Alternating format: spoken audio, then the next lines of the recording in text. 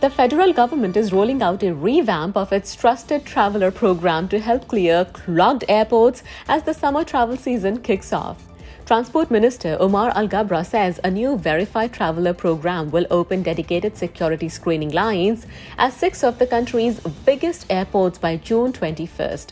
Eligible passengers include Nexus members, military personnel, and aviation workers who will be able to pass through security more quickly and keep their shoes and belt on throughout.